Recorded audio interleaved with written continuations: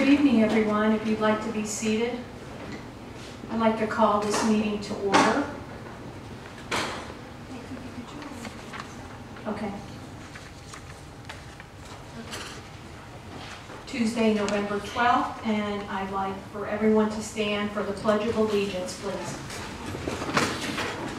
Pledge allegiance to the flag of the United States of America and to the republic for which it stands, one nation, under God, indivisible, with liberty and justice for all. Please remain standing for 10 seconds of silence.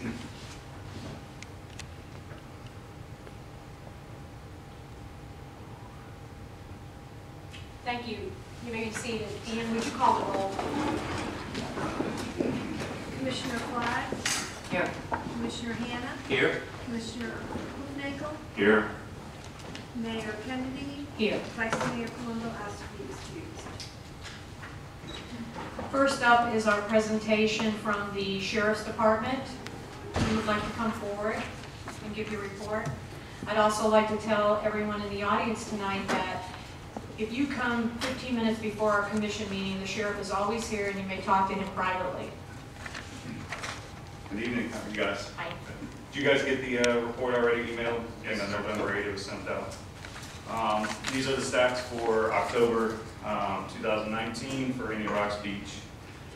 Page 1, the major crimes here, we had 11 larcenies and 2 vehicle thefts. I'll talk about those here in the end. Page 2, 6 people were arrested with 12 counts of 12 charges. Page 3, there were 792 events with 1,144 units responding. I always like to point out the top half of that is mostly self-initiated activity. So you see the higher numbers are typically us stepping out with people or traffic stops and so on. Page 4 is there was 5 crashes.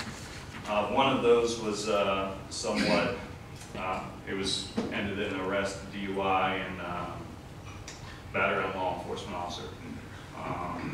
So we're not seeing really a pattern of a location, but definitely a little bit of a pickup of crashes in the area. Saying that, we had 294 citations for the month of October. That translates to 25 citations. 261 of those were warnings, 6 boating warnings, and 1 boating citation. The 11 larcenies that I talked about earlier, on October 21st, we had some, I'm assuming, group of kids come through Bahia Vista Drive, and several burglaries were done on that street, only on that finger. They got into 8 cars, they stole 1. But my concern is they just went down 1 finger and found 8 open cars. And one with a key fob in it, and we're able to steal the car. So if we can get the message out to lock vehicles, doesn't take much time to walk down Bahia Vista Drive. It doesn't give us much time to find it. Obviously we're going to do more and be in the neighborhoods, but just want to try to get that message out there to lock your cars. The 2 stolen vehicles, one was it was a car on Bahia Vista. The other one was a golf cart that was stolen. And the time frame was so long that we really don't have a lot to go off of. It's someone who doesn't constantly live here. They came back and it was missing. And then he also had a lot of friends that were allowed to use it, and so on. Kind of mixes things up in the investigation. Other than that, we had, as far as the arrests go, we did have a Grand Theft Auto arrest. We had it was basically a rental car that wasn't returned, and that was an arrest here in the county, or sorry, in the city. Possession of controlled substance, we had some undercover narcotics detectives doing work out here. I don't have all the details on that, nor would I give them out too much, but they were able to make a couple arrests out here, so that's good work. Is there any questions that you guys have? Does the commission have any questions for Sheriff's Office? Thank you very much. You guys have a good night. Thank you. We'll see you next time. At this time, I'm going to have all of the veterans just come up in front here. I'm going to come down. You too.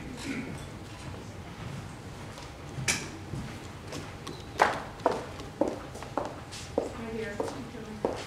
Last year, I had the opportunity during Veterans Day to do a small ceremony, because not only was it Veterans Day, but also for Thanksgiving. And I went to the Veterans Day service that was at the VA this year, and I know our V has gone in the past, and it was very touching. And so I asked some of our veterans who live in Indian Rocks Beach, and I'm glad that there are some who are here today that I didn't know, to be a part of a little of what I think we are in Indian Rocks Beach. So for me, this is a great honor to honor our veterans, and I'd like to acknowledge how much it means to me to call each of you my friend.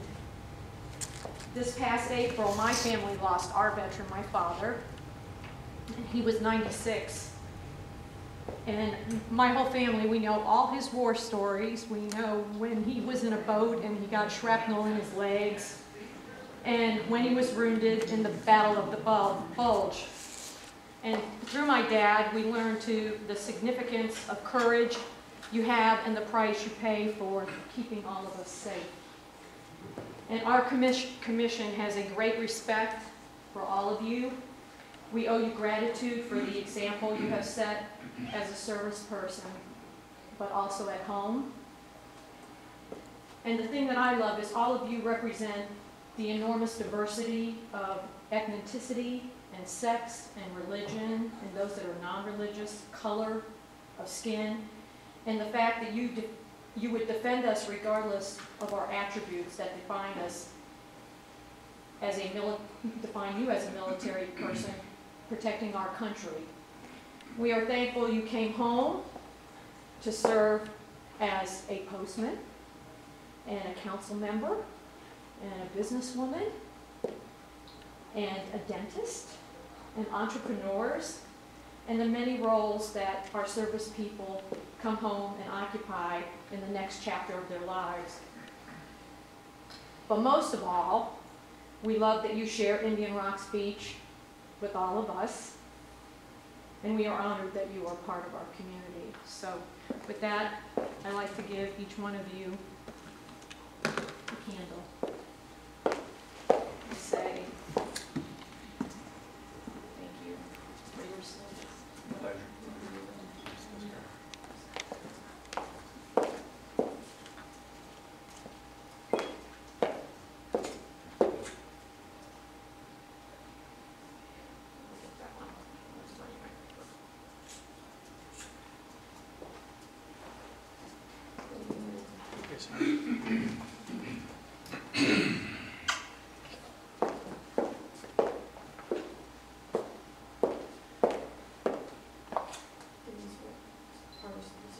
I was in the Army.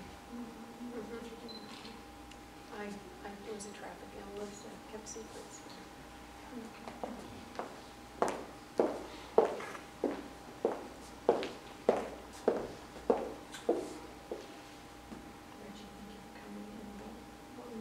Air Force, IT. Thank you.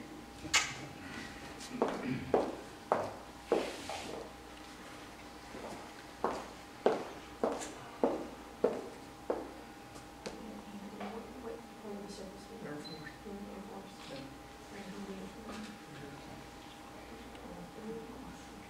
So this is the veterans that we had this year. I'd like you to meet them, and I'd like you to thank them for their service.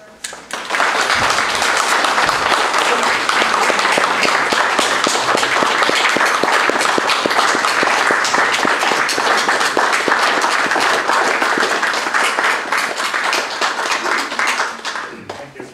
Thank you very much. Well, after whatever you'd like to do. Thanks, Vicki. Thank you. Thank you for coming. Thank you. Sure.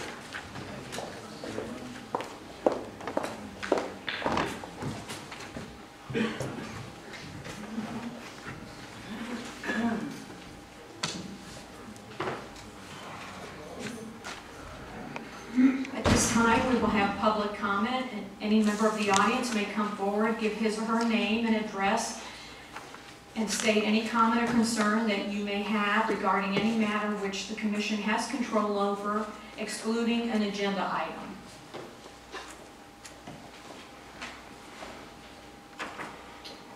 So the audience knows that this is David Ardman, who just became our new Indian Rocks Beach Fire Commissioner.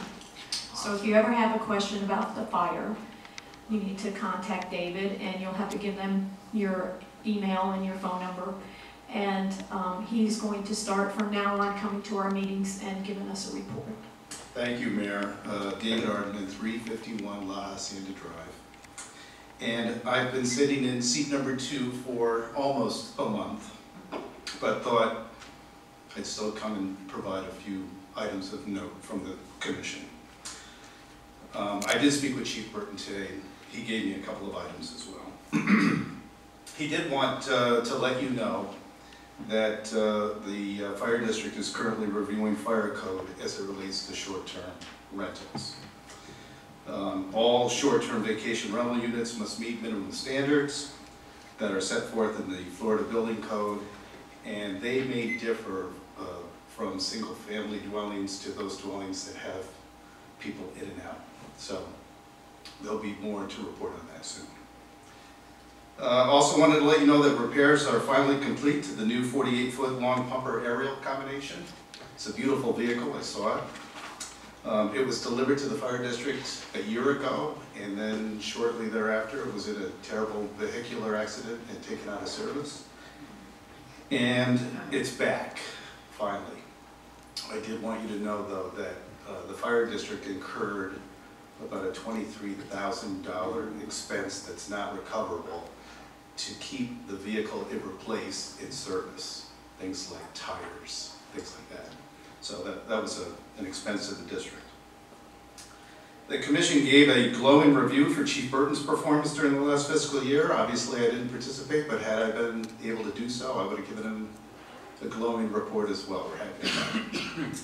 And lastly, as I guess the city manager is not here tonight, but our first meeting of the fireworks task group is set for Monday, November 18, and I very much look forward to participating. So thanks. Thank you, David. Okay. Anyone else from the audience that would, you have 3 minutes, would like to speak at this time?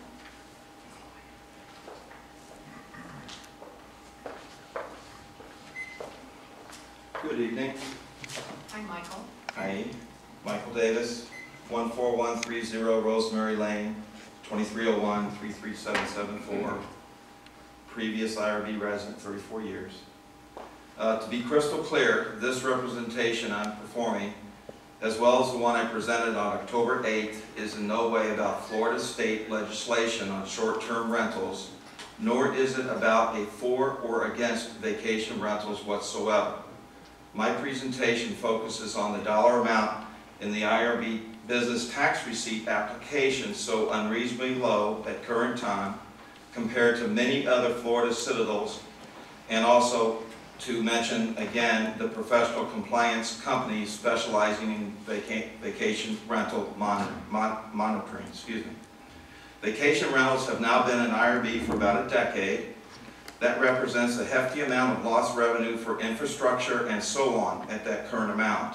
Current IRB BTR, business tax receipt application, and fee equates to approximately a parking ticket. But now let's move forward. Please perform your due diligence scoping out various compliance tracking companies that also offer a la carte pricing, helping local towns flesh out unregistered vacation rentals, leveling the playing field for those owners already doing the right thing. Holmes Beach on west coast of Florida, of similar size, population, with small town atmosphere, just raised their business tax receipt effective 9/24/19 for vacation rental certificates to $545. Renewals every 2 years, there is the same amount. It includes some inspections. IRB short-term rentals also exist in hotel condominiums, now zoned CT on west side of Gulf Boulevard.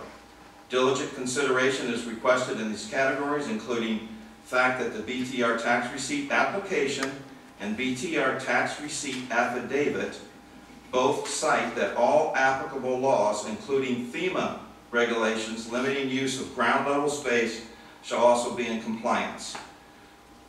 Compliance companies can also help in these categories. Communication with this across the board, citywide, cohesion shall prove to greatly enhance the culture and morale in town regarding vacation rentals vis-a-vis year-round residency. Thank you for your consideration. Thank you, Michael. Is there anyone else at this time that would like to come forward? With that, we'll close the public comments, and we will go to the report of the city attorney. Thank you, Mayor. Briefly, I'm just returned from Pensacola with Leadership Florida, representing our community and North Pinellas and my firm. Through that program, it's an excellent opportunity to get to know about other areas of the state and community leaders throughout. Wonderful explanations of things that they're doing in those communities to build and revitalize. Outside of that, we continue to work with the city manager on a host of issues.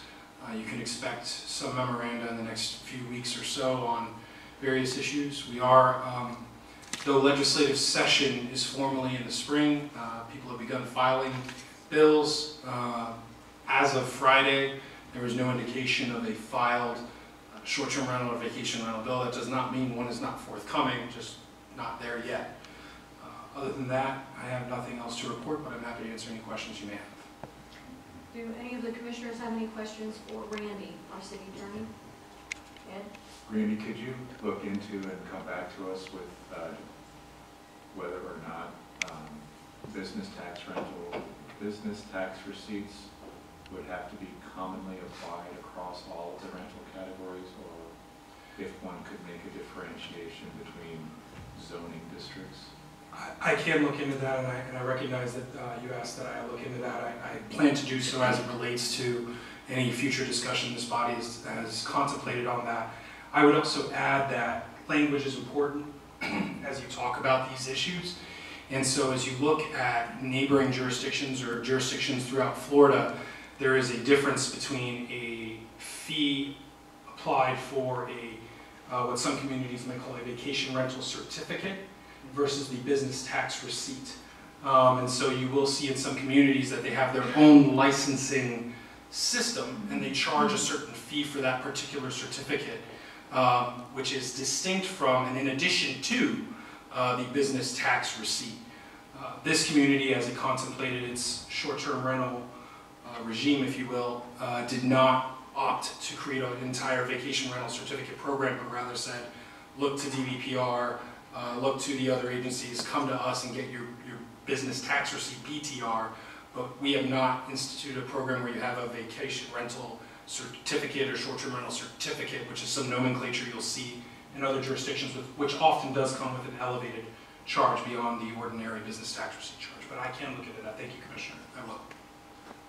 Anything else, Ed? Anybody else okay? Mr. Carpenter, do you have any report for us tonight? No, ma'am. No report. Okay, well then we'll start with the commission. Commissioner Phil Hanna, would you like to make a... No, not anything pertinent this evening. I would like to address that the city, through Mr. Carpenter and his team, won another award. Would you tell a little bit about what that award was? Because we get it most every year. Well, we don't get it, but we award it, right? Sure. We received the annual Certificate of Achievement from the Government Finance Officers Association for submittal of our previous year annual financial report. So that's good news, and obviously I think we strive to get that, and we did. So thank you. Thank you and your team for the great job that you do every year for us. Just so the audience knows, the certificate is Achievement for Excellence in Financial Reporting. So Dan's doing a really good job. Okay, let's go with Commissioner Hoofnagel. Do you have any Yeah, I was going to come up in the public comment to thank the city on behalf of Action 2000 for their help in Oktoberfest. And my wife Julie was going to do that, and I'm standing in her stead to communicate Action 2000's gratitude to the city staff and to all the help that they received to have a very successful Oktoberfest. Thank you. Thank you, Ed. Commissioner Flagg? Well, I think this evening what I'd like to say is over the weekend I had a chance to go to the Taste of IRB. It seems like our city is so gracious and allows so many events and works hard to make sure they all come off without a hitch. It was a successful event, and I would like to thank the homeowners, and I see some of you that volunteered for the taste, and it was a huge success. And our restaurants had great exposure, so it was a wonderful event all around. So any of you that were involved or got a chance to go, thank you. Thank you, Diane. And also concerned with the Taste of IRB, there was a gentleman who came up and had to leave, but wanted to make sure that because of the workers, our workers that are there and clean up, that he tasted IRB, that the homeowners were very appreciative of all their help at the event. So just it's on record. I always give a calendar of events that are coming up, so in case anybody would be interested, we have November 14th is the turkey donations at Krabby Bill's. And if you go there and you give a turkey, that is with Century 21, and the homeowners are involved with that, and those turkeys go over to the food pantry. On November 16th and 17th, there at the Beach Arts Center will be your fill-in, your painting with color and light workshop. November 16th also has a historical museum potluck, and I believe that's at noon. November 19th, we have the third visioning session here for our city.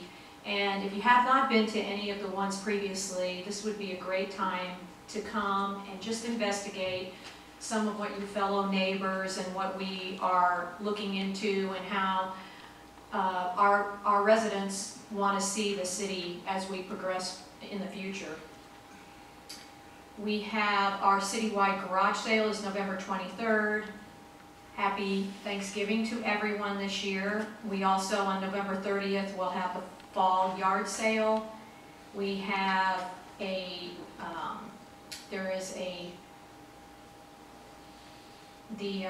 we have another group, and I don't know if all of you know, it's called the Greentown Kids, and it's for some of our young families in town. And the first Monday at Slice, if you go in there and eat, they will donate towards Greentown Kids, and also to the food pantry. I think I have that right. December 2nd is Monday with the Mayor inside the auditorium from 4 to 6:30. Our Christmas tree lighting is December 6th at the Pocket Park. And the Rotary Club of IRB has their big game drawing at Slice on December 8th. We have the Holiday Street Parade also on December 8th. December 11th is the homeowners and the IRB tour drive with Century 21. December 14th is the IRB tour of homes. And then the 21st is the Lighted Boat Parade. So I hope you have your pencils out for that, because we have a lot of things this month. And with that, I'm done, and we'll go to number 4, which is additions and deletions. Do we have any? Yes. Do you guys want to just have a quick discussion about the Coyotes Forum? Like, any thoughts you might have after that? Or do you want to have that? You can only do that in public, so. Right. Why don't we make it our last? Sure. Let's make it our last. Is that okay with you two? Everybody okay with that? Okay. And let's go to the consent agenda. The approval, Randy. Mayor, there's one item on the consent agenda. Item A, approval of the October 8, 2019 regular city commission meeting minutes. Motion to approve. Is there a second? I'll second. Okay. Sorry. Okay, all in favor? Aye. Okay, motion carries. Public hearings, we are on 6A, This is the BOA case number 2019-05. Randy, would you read this for me?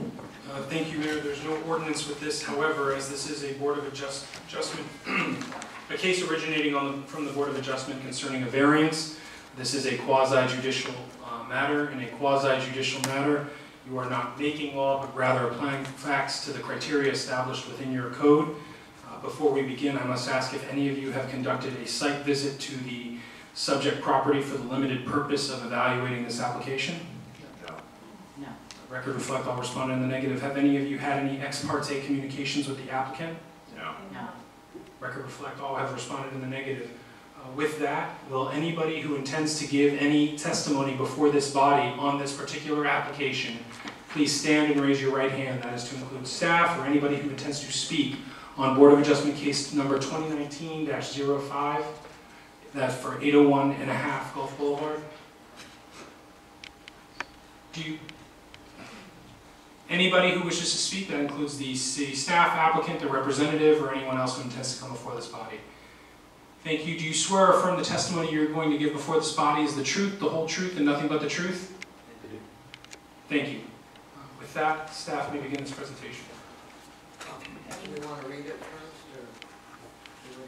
or? This is a subject case, is Board of Adjustment case number 2019-05, a variance request from section 110-103A to allow for the enlargement on a non-conforming premise to elevate the structure and provide for a deck and stairs on or at the property of 801 and a half Gulf Boulevard, Indian Rocks Beach, Florida, and legally described as New Haven Beach, Block B, Lot 12, parcel number 123014 59832 002 0120. All right. This property is located at 801 and a half Gulf Boulevard. It is the property that sits behind the building that's actually fronting on Gulf Boulevard. I do have a little area here. The house to the north was owned, they were all owned by one original person at one time, and that house has been torn down and there's a little garage in the back there.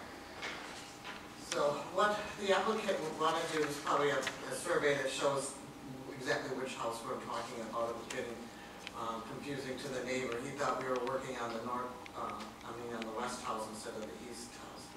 So,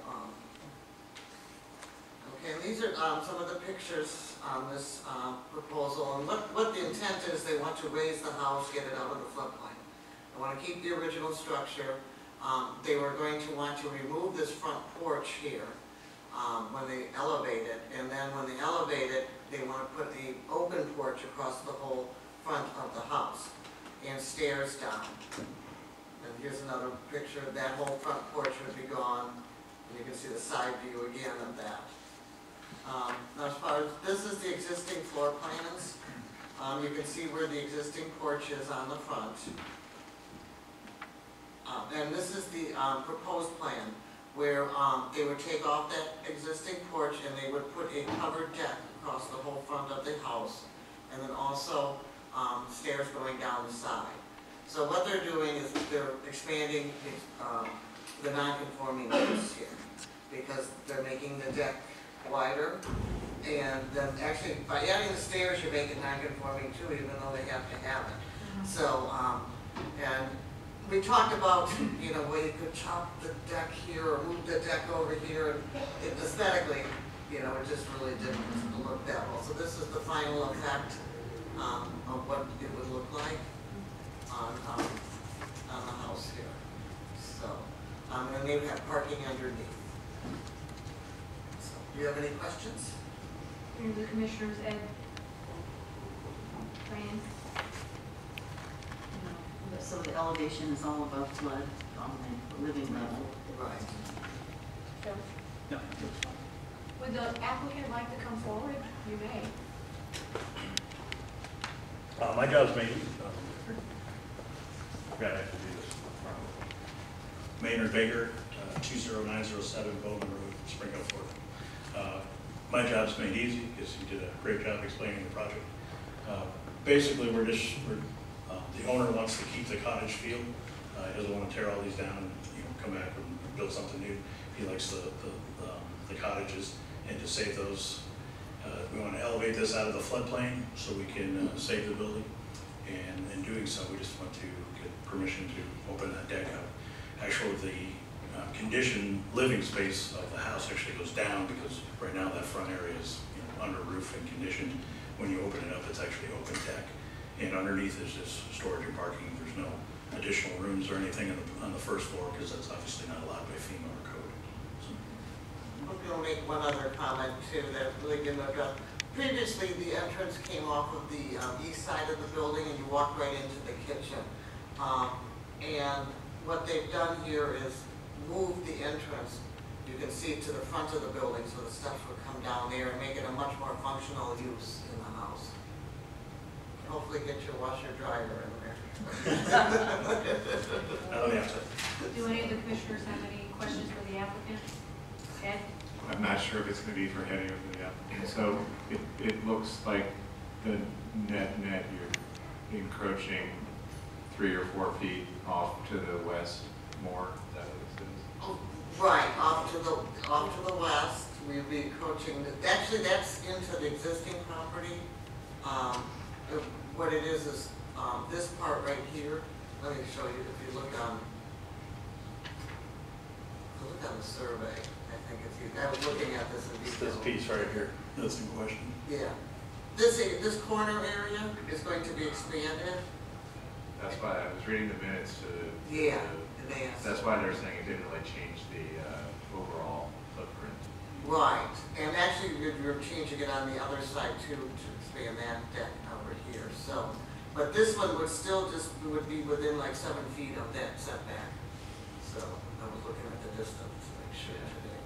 So the variance is what, for the corner of the deck? Is that what we're talking about? It's for expanding a non-conforming use. So we're looking at whatever's there, whatever you expand, you're expanding the Is non-conforming it use. non-conforming because of the front setback then, or the side setback? Number one, it's 2 units on one lot. Yeah, but I think we addressed that. Yeah. I think at an earlier commission meeting, we talked about that. So it's non-conform, but what is the variance then besides the two houses on the small lot? Right, and because actually, it is non-conforming because of this back setback. That made it non. Yeah, conforming, So sorry. are we reapproving the existing non-conformance on the back corner, or are we approving an additional non-conformance on the front, or both? It's existing non-conforming to begin with because of that back setback. Yes. Okay. And then we are expanding that non-conforming use. On the front? On the front. To the same general footprint? Right. It's kind of filling in those corners. It is, yeah. Thank you. Okay, I'm gonna have you, does anyone else have a question, Bill? Okay, I'm just gonna have you sit right here and we're gonna. Thank you. Thank you. And we're gonna open up the public hearing if anyone would like to make a comment about this application. Okay, hearing none, we're gonna close the public hearing. Is there a motion? Well, before we move to a motion, staff has an opportunity to make any final statements it wishes to on the application. I think, I don't have anything else to say this time. As does the applicant. You get the final word, sir. Thank you. Okay. Is there a motion? Motion to approve EOA case number 2019-05 at 801 and a half Gulf Boulevard. I'll second. Second. So I do just have a somewhat related question, Randy, for you. I remember we did something about these non-conforming lots, and we made something where they didn't have to come for a variance. So this is coming because there's some additional changes? Is that what it is? It was too small. I'm sorry. I'm sorry, it was when, because it didn't meet the 5808 square footage for a Okay. duplex. Is where and then we changed it to saying if the lot was, a platted lot within that RM or whatever district, you could still do a duplex. Okay, so this is not conforming only because of this, not the size of the lot, it's the setback? It's because of that setback. Yeah, okay. All right, thank you. What she said. I think I read through the BOA case, and I know they went back and forth, and I I can see that they did some good due diligence on this. I don't think it materially changes the footprint, and I would support this. I think that the hardship is that the compliance with the FEMA makes it such that the ability to put a staircase in causes it to continue to be a little more non-conforming than it was, but not materially so. So I do think that's a sufficient hardship here. Okay, and Diane, you were the second Yes. in the motion? Yes. Okay, Deanne, will you call the roll? Commissioner Hannah, Yes. Commissioner Flag, Yes. Commissioner Hufnagel, Yes. Mayor Commissioner Kennedy. Yes. Thank you, motion carries. Thank you. Good luck. Thank you. We are going to go to 6B, which is the BOA case number 2019-06. Randy, would you like to present? No presentation, Mayor, but just briefly, again, this is a quasi-judicial matter. To that end, have any members of this body conducted any site visits for the limited purpose of evaluating this application? No. The record reflect all responded in the negative. Same question as it relates to ex parte communications between commissioners and the applicant? No. Let the record reflect all responded in the negative. Before we continue, will anybody, staff has been sworn for the purpose of all three hearings. Is there anybody who wishes to offer anybody wishing to offer any testimony before this body concerning 411 Harbor Drive South BOA case number 2019-06? Please rise and raise your right hand. This would include the applicant, the representative, or any members of the public. Sir, do you swear or affirm that thank you. Do you swear or affirm the testimony you're going to give before this body is the truth, the whole truth, and nothing but the truth? I do. Thank you. With that, staff, before we begin, this is Board of Adjustment case number 2019-06, a variance request from Code Section 110-3447F to allow for a waterfall structure to exceed the 6-foot length and diameter requirement for property located at 411 Harbor Drive South, Indian Rocks Beach, Florida, and legally described as 17th addition to the revised map of Indian Beach, Lot 13, and the north 25 feet of Lot 14, parcel number 06 30 15 42 336 0000130. Randy, I apologize. I did speak to the applicant about this structure, and I just want that noted into the record. Okay, Mayor, you said you have had a communication with the applicant about this. I did. Do you feel in any way that communication will impair your ability to impartially adjudicate this matter? It will not. Okay, thank you. With that, staff. All right, yes, Mr. Basima wants to add a waterfall structure to his house. We do allow them, but we only allow them to be 6 foot by 6 foot. What he is proposing is a larger structure. This is the survey. The house is under construction at this time. He does have a pool in, so you can see the pictures of the pool here. And the structure would go over this end of the pool. And then here's this is looking the other way. So this is probably the best shot right here of what he wants to do. It would still not exceed the 4 foot in height limits but he wants it longer, which is 12 feet. He does this for a living and is very passionate about this.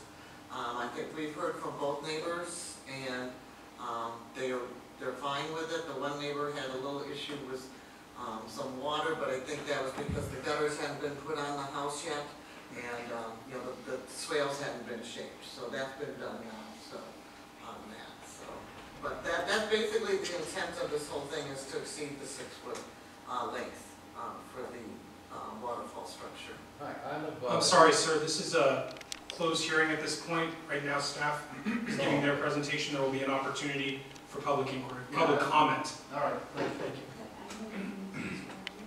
When that time should come, if he still desires to speak at that time. Okay, do you have any questions on this?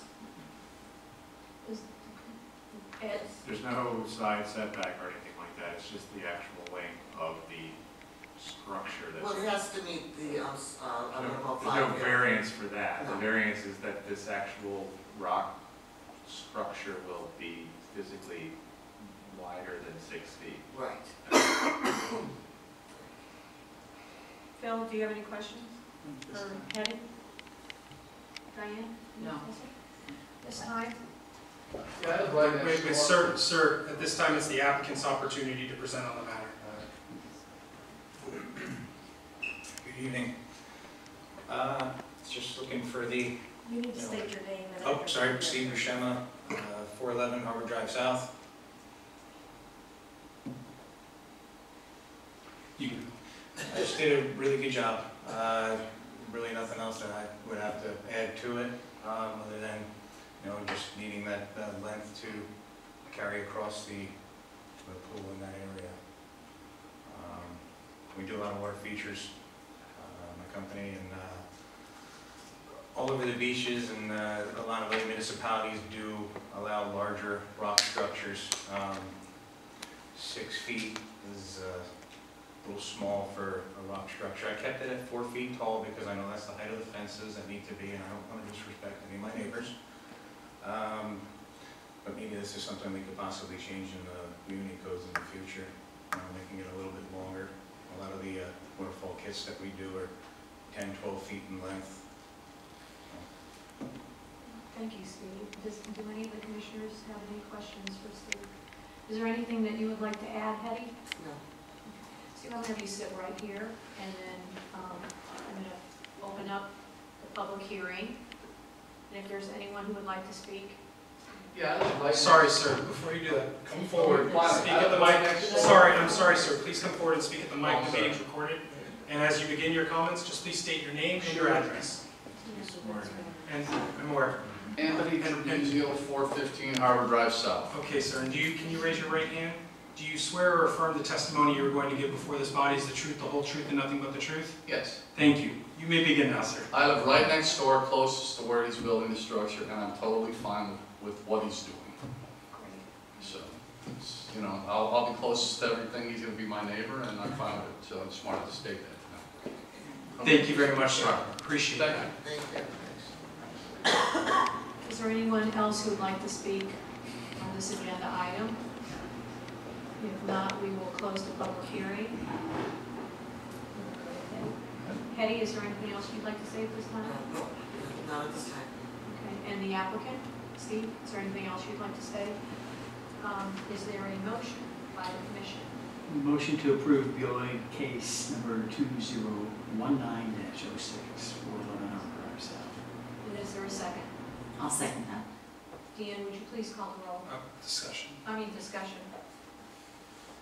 I would like to say something. I did look at this and I learned a lot about waterfalls with pools in looking at this, and that's what Steve does for a living. So I got to see the different ideas that are throughout communities and homes, and I do think in the future, if this board decides to vote for this, that we should look into maybe some changes to our waterfall, the way our ordinance are read.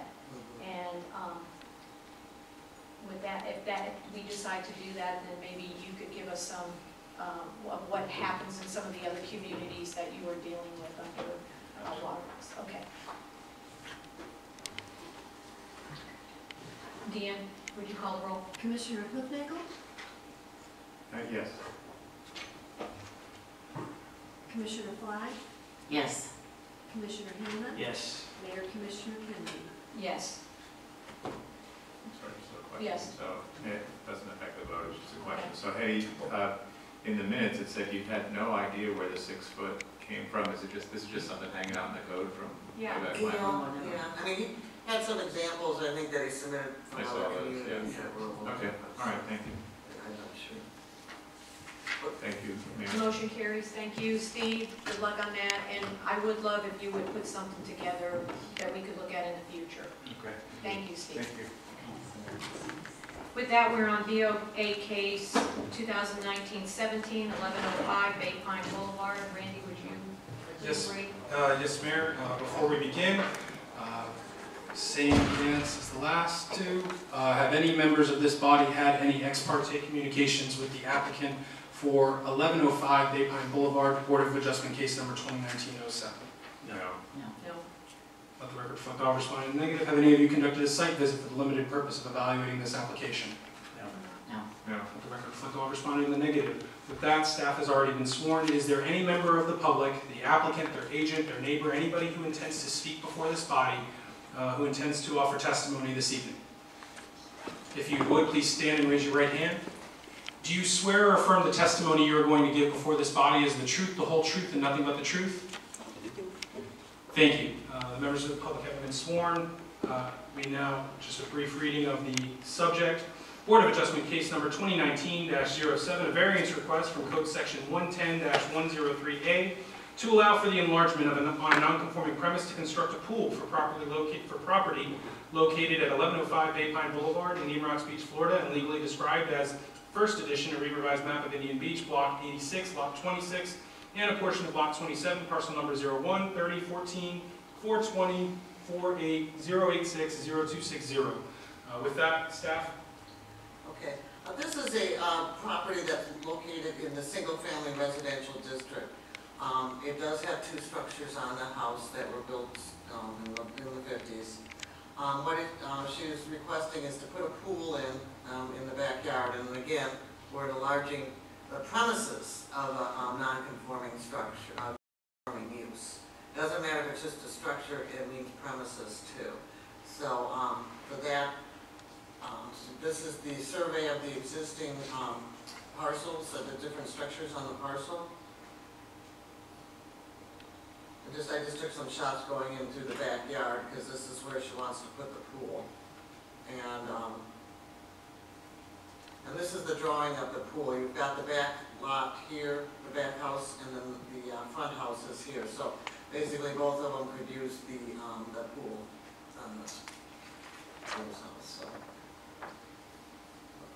just for a little history, I did talk to other people, over a little course of time about expanding the structures themselves too.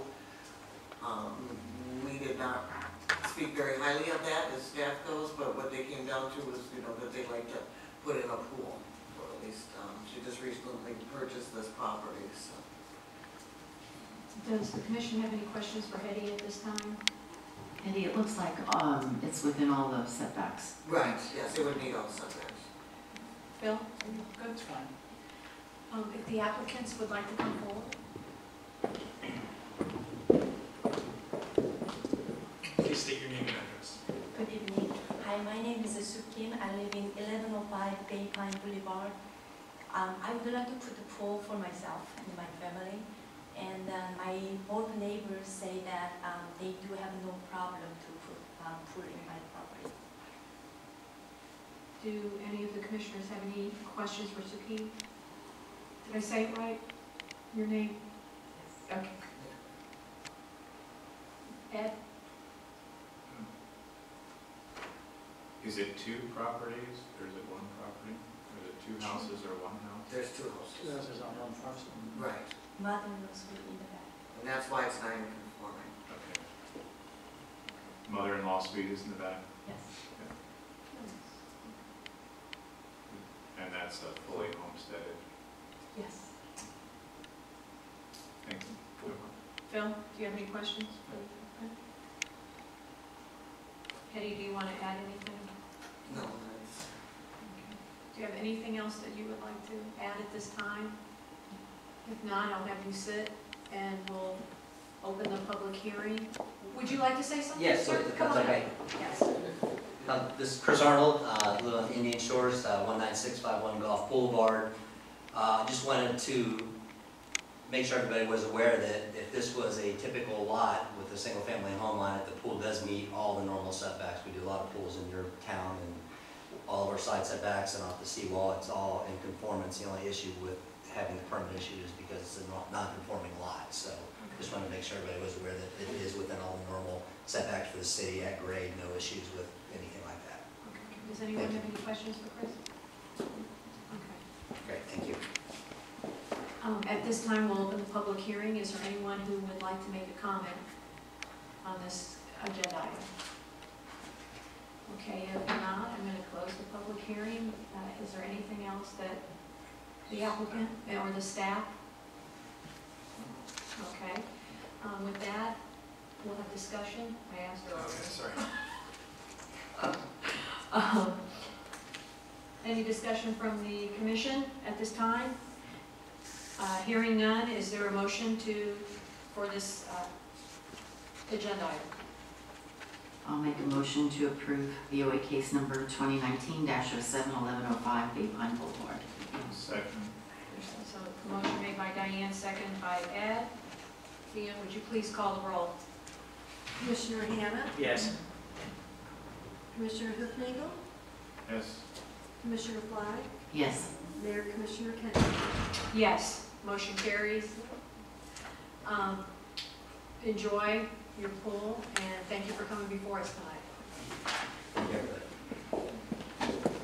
Next agenda item, other legislative matters, would be ordinance number 2019-09 and a first reading. I'm going to give this to you, Deanne. First, Mayor, if I may read it by title. Okay, you may read it by title. Just give me a moment to get to that item in the packet materials. You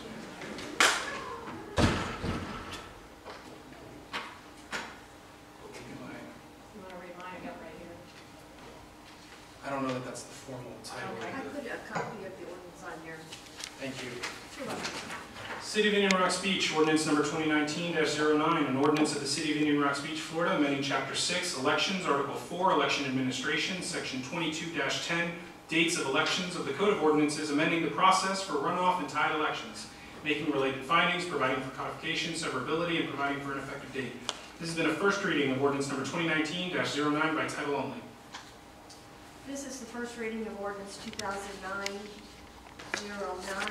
and what it does, it deletes the runoffs for the municipal elections due to the fact that the supervisor elections cannot support the city municipal runoff elections due to the presidential preference elections or any other election due to the military, how can I say it? Absentee ballots. Military mail ballots, the absentee ballots, there's not enough time to do it. And we are one of 4 cities that only have runoff elections. The governor's race doesn't even have a runoff election. It's all done by lot, if there's a runoff. So I'm highly recommending that we do it without our runoff elections. And from the city attorney's perspective, my office researched this at some length nationally and throughout the state of Florida. As noted, in Florida statutes, it actually provides for the drawing of lots in the event of a tie vote at the state legislative level. Similarly, in most communities, it either comes down to lots, straws, names out of a hat, coin flips, mostly games of chance. The exception to the rule is in some communities where a tie is reached, their community contemplates that the city commission will then appoint the person, the city commissioners would appoint the person, and in some cases that's not even based on who was involved in the tie. It's just, okay, well, we couldn't come up with it, you guys pick someone. Based on the law of averages and also the fact that this is the state of the law for the state of Florida, at a statewide level, we thought drawing of lots was the most appropriate system here, and that is what is proposed in this ordinance as opposed to the present runoff election. And again, this was sort of a top-down thing where the supervisor of elections said, you need to change it, don't care how, use your home rule, pick away, but it needs to change, and so this is that proposed change. Okay, does the commission have any questions for Deanne at this time? I'm going to open the public hearing. Is there anyone who would like to make a comment about this agenda item? If not, I'm going to close the public hearing and I'm going to look for a motion. Motion to approve ordinance 2019-09. Is there a second? Second. Motion made by Commissioner Hufnagel, seconded by Commissioner Hannah. Deanne, would you please call the roll? Commissioner Fly, Yes. Commissioner Hannah, Yes. Commissioner Hufnagel, I just would like to make a comment first that I think this is a fine solution that you guys have proposed, and yes, I support it. Mayor Commissioner Kennedy. Yes, motion carries. Agenda item 7B is appointments to the Planning and Zoning Board. We have a 1, 2, and 3, which would be a regular board member, a first alternate board member, and a second alternate member. and board member, and I do believe that we have two of the applicants for this board. And Dan, would you like to say anything else about this? I think we can call the two applicants up and have them introduce themselves to the city commission. Okay. We'll start with Michael Campbell, if you'd like to come forward.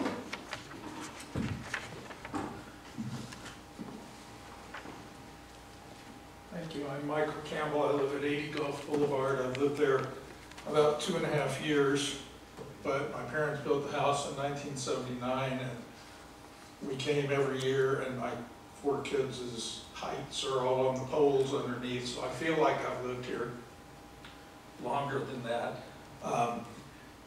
By way of briefly my background, I was a lawyer in Florida and Wisconsin and California, worked for Legal Aid in Florida for 10 years, and I don't think that can disqualify me, because I'm retired now. Oh, I was giving you a blessing, that's a lot harder. About 10 years for Legal Aid, and then the last 27 years before retirement, I was a judicial attorney for the California Court of Appeal. In my civilian life in California, I was on the board of directors of our homeowners association, which was a 1,275 home development, and was president for 2 terms. And during that time, I was involved in negotiation with planned unit developments that were proposed for immediately contiguous to our development, and was able to negotiate certain changes without ever getting into NIMBY issues, including one I guess I am most proud of was there was an existing recycling transfer station, and we were able to negotiate hours of operation and what had to be moved inside on the weekends and that sort of thing, without having to resort to litigation. And there were 2 others that I won't go into right now. As I say, I feel like I've lived here my whole life. I've been interested in the city's development my whole life. And my vision is that Indian Rocks, and I think you all share this vision, Indian Rocks needs to maintain the balance of being a special place and not becoming Madera Beach. But on the other hand, we can't freeze it in time and pretend like modern life doesn't exist. And so I would, looking at the duties and responsibilities of the Planning and Zoning Commission, I felt like that was a place where I could put my prior expertise to some use, and that my vision for it is a reasonable one and a flexible one, keeping in mind the overall goals of planning and zoning to maintain the community. So if anyone has any questions, I'd be very happy to answer them, try to, but otherwise that's my presentation. Does anyone have any questions? Thank you. Michael? Thank you very much. Thank you for putting your name in too. Todd, if you would like to come up.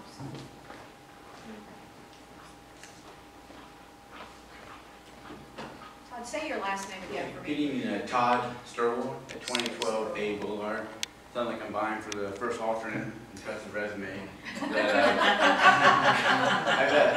I've served 30 years in the U.S. Coast Guard, recently as a captain and a senior officer, planner, rescue helicopter pilot in Alaska.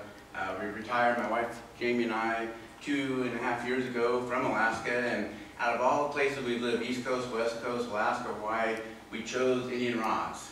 It just had a place, we'd never been here before, but we just came to this place and we have a home here and we made it our resident.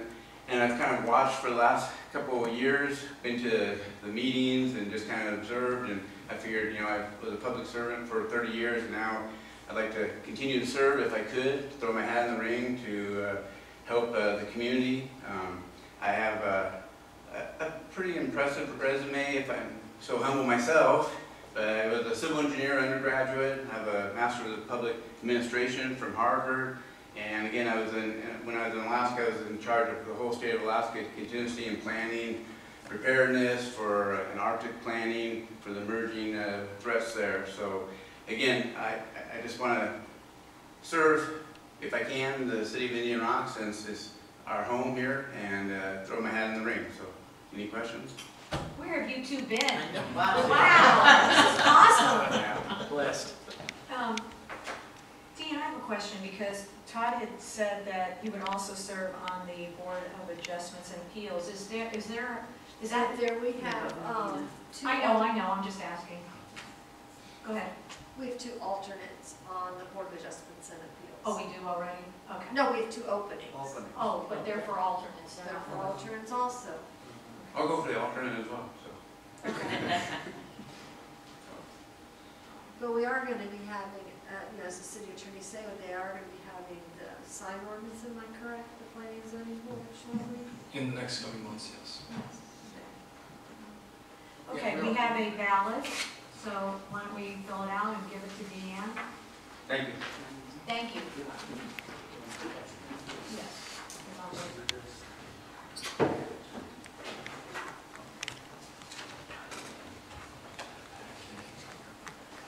Please sign your names on them. There's provision for that. Please do so.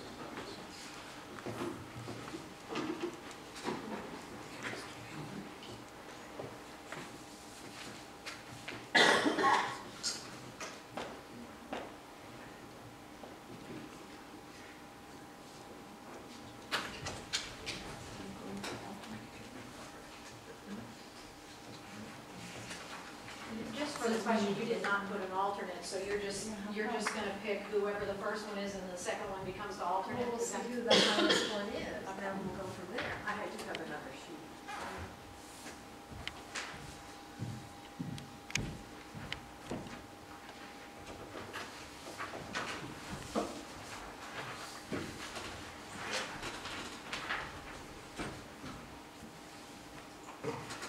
Okay, we have, Michael Campbell has 3 votes, and then Todd, how do you say your last name? Sturroy is the second, is the first alternate, and that would make Bert Valerie, unless you don't want him to be second alternate. He didn't receive any votes. We can leave it open, hoping for more. Before we proceed to the second alternate, could you please read which commissioner voted in which manner, please? Diane Flagg voted for Michael Campbell. Commissioner Hoofnagel voted for Michael Campbell. And Mayor Kennedy voted for Michael Campbell. And Commissioner Handon voted for Todd Steroy. Perfect, thank you. And that's sunshine law reasons, thank you. How does the commission feel about Mr. Valerie Bandy, or do we just want to wait at this time? I'm happy to have anyone who wants to serve be Agreed. on the alternates, Agreed. and I thank you guys for Yes. coming out, seriously. And I will tell you, as an alternate, I will bet that you will probably be a voting person pretty much every time, because there's always somebody that is not there. And the other thing that I was going to mention, that when a regular member of the Board of Adjustments comes up, and if you would like to put your name in for that too, you can do that, if that's the board that you would really like to be on. But we would love to have a great group on the Planning and Zoning Board, because we're going to be going over our signs. And I would love for you to stay on that, if that would be okay with you. So it's up to you. Okay. All right, thank you.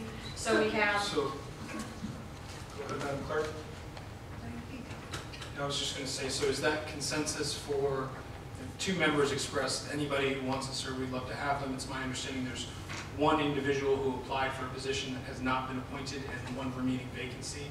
So is it the consensus of this body that Mr. Valerie be appointed as the second alternate member of the board, Planning and Zoning Board specifically? That's fine with me. Do we have an agreement on that? I agree with that, yes. Phil? Diane? We have consensus. Okay, consensus. Can we just make one big motion, just to keep the record clear in the minutes that we just... I motion to appoint Bert Valerie as Oh, the no, second as alternate.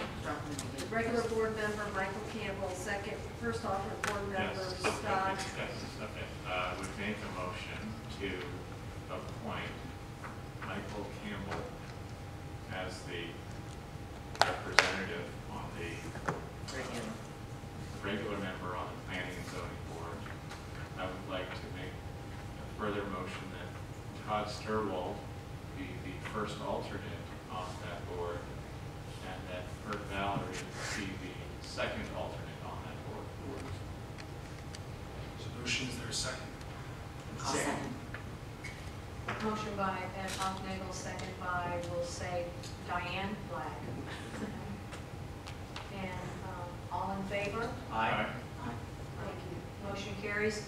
Good luck. Thank you Thank you, so gentlemen. much Thank you for so much. serving. We appreciate it. Appreciate it.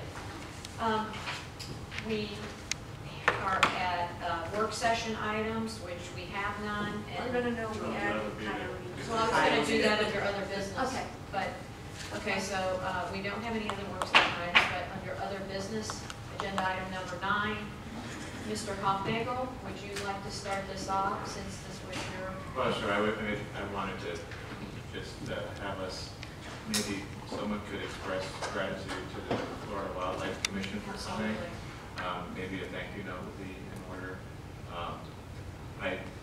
What struck me is I know it's difficult to trap them and get rid of the coyotes. But I really felt for some of the people who are saying, these things are walking up and down our streets, killing our cats, and how come we're really powerless to do anything about it? And it's not that expensive to get a trapper. I mean, I don't know if you guys have any thoughts about that. Go ahead. No, you go, Di. I was going to say, I talked to a few people after the meeting, and they, on their street, feel like they have a problem, and they would be willing to probably get together and get a trapper and take care of the situation on their street. I don't know how, you only have to think about how as a city you could go from area to area, because you may just be running them over to another location. It's almost impossible. Yeah, the city's official view that I spoke to the manager about this, and he felt like it was going to be hard because most of the nuisance activity is happening on private property, not on public property. Right, exactly. I was just curious if you guys thought that was sufficient to ask the homeowners to do it, or if there was any other solution. Phil, do you have anything you want to say? Well, one component I certainly believe that I got out of this, I didn't know that coyotes did like the rodents and cockroaches and all the other things. So I thought it was a very in-depth and well-presented study this evening. I think also based on that, I don't have a problem with coming up with some funding and some way to do that, as long as the city doesn't run into some liability because we're funding it. Just the thought on that.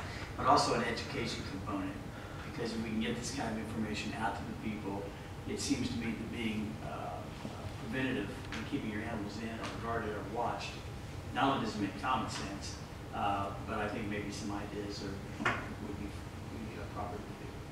Maybe on that, like that monthly quarterly newsletter that the cities and Right. I think that there's a good need for that based on some of the questions that I heard tonight from positions. What do you think? I started, after I got elected to be mayor last year, we started Monday with the mayor once a month. So 3 months ago, 16 people that had issues all over the board as far as the coyotes came to visit me. And some didn't want you to touch them. The man that was in the back of the room, who was very vocal, was very upset his 10-year-old cat had been eaten up and they found the carcass, which I would be very upset about that myself. And one of the young ladies had a trapper's phone number. We called the trapper right there at the meeting, and we had a discussion with him. And the city is not permitted to go on private property. That's the first bit right there. So the trapper charged $300, and he said that because we were calling, and we are concerned because it does seem like they have come out of all of a sudden nowhere. that he would drop it to $200, and of the 16 people that were there, there was only one young woman that said that she would pay it. So, you know, I found that kind of odd because there were so many that were very upset about it, you know, and the fact that we couldn't go on private property. Some said that a couple people said that there were, they're not called nests, what's their habit, some kind of, wherever they live, they thought dens, yeah, the dens were on, over on East Gulf Boulevard, but I have you know that the city manager went over, put his boots on with a bunch of the guys, and they went over there to look, and there were that was not a den whatsoever. We've had, you know, I hear that they're on 12th. I know that we believe, I don't know this for a fact, but we believe there are 3 in this area. They have been seen on, people have cameras at their homes, and they have been seen, and mostly, well, I've not heard that they've ever been seen unless it's dusk, or if it's real early in the morning. They've been seen in different areas. As far over as, I want to say 22nd, 23rd, 24th, I mean, there's all over, and many cats have been killed. And I will say, the rats seem to be less around here. I don't know if all of you have noticed that, but if you weren't at the meeting, they had a coyote that had, I don't know if somebody had killed it or it had gotten killed, and they opened it up and it had 48 rats in it from a 5-hour period. I mean, that's pretty unbelievable, you know? Yeah. So, I do feel a lot of concern about this, and I don't really know what the one man brought up. We have those big bunnies that are all different colors that used to live around here, and you'd see them all the time. They're all gone. I mean, somebody.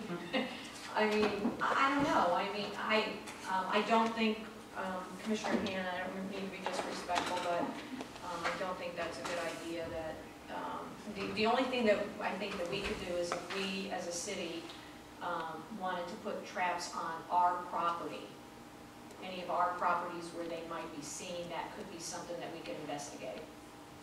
You know. So we could theoretically put a trap back in private public services building. Sure. I mean, theoretically, we can put it on public property. Public property, yes. Yes. So we catch it, then what do we do? Then what do we do? We have to euthanize The trapper takes it away, and they do not relocate them. They do not relocate them, and that was another problem with some of them, because then they don't.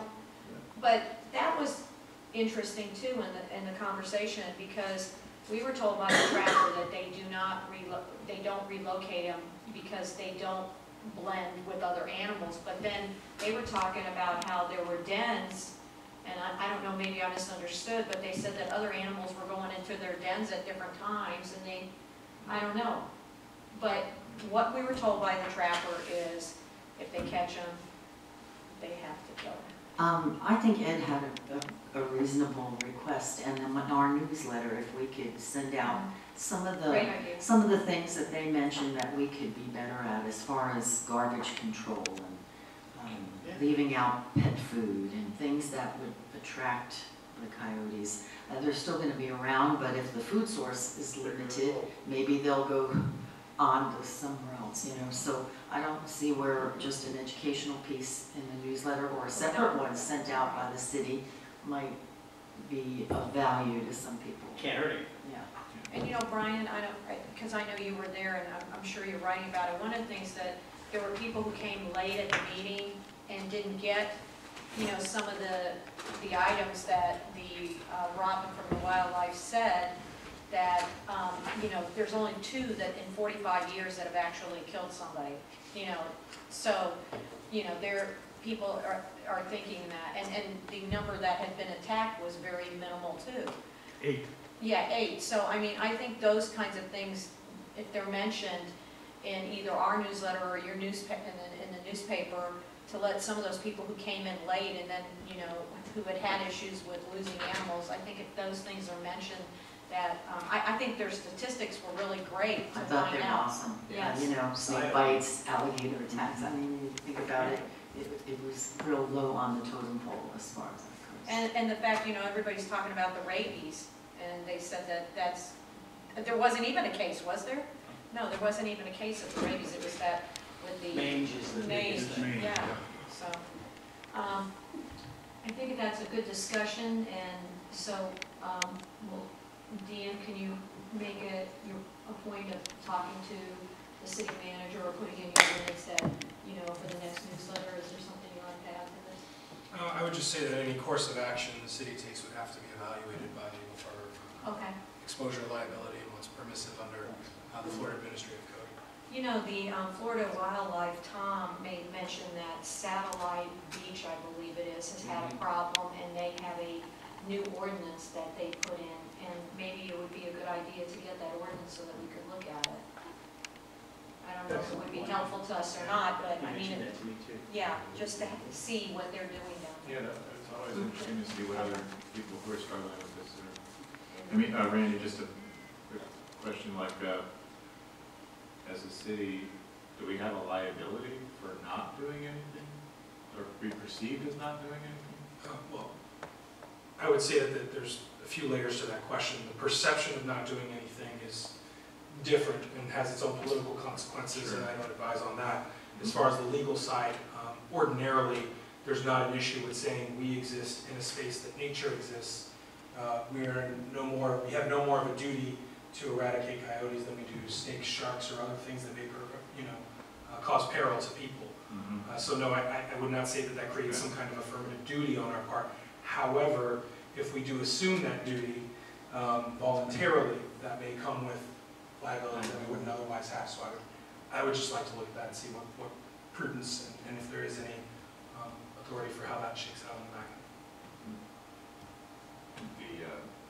The complaint that you receive on the social media sites is, I pay all these taxes, why do I have to put up with this nuisance activity? Oh, for sure. I mean, and conversely, I pay taxes and I've had rats in my home recently, and I would love to have a coyote come around and take care of that before my garbage is fine.